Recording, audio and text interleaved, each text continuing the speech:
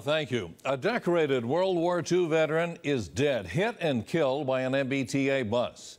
The bus driver is off the job tonight as police investigate whether blinding sun played a role in that terrible accident. Michael Rosenfield joins us live in Melrose with late information. Michael.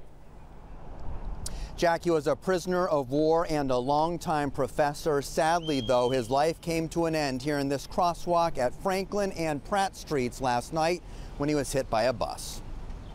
He was a prisoner of war in World War II who earned the Silver Star, Bronze Star, and Purple Heart, and he later went on to teach history at Salem State. Minor McLean was a survivor and was cherished by his family, especially by his son Andrew. I'm going to miss him. I loved him a great deal.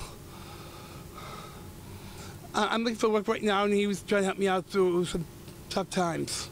Minor, who was 88, was on his way to a meeting yesterday evening at the VFW when he was struck and killed by an MBTA bus in this crosswalk in Melrose. The DA's office is investigating. The bus driver is off the job for now, but it's possible glare from the sun may have played a role. At the VFW, Minor was the chaplain. He used to find out who was in the hospital and go visit him, who died, and bring it up at the meeting. And given his past as a veteran and a professor, Minor was also the historian. He was well liked, and we always counted on him to give us some notable thing from the past history of World War II. Anytime a question came up, we would go to him. Minor's wife is in a nursing home where Minor read books to her every afternoon. I was over there twice today, and I was the one who informed her what happened. She broke down immediately.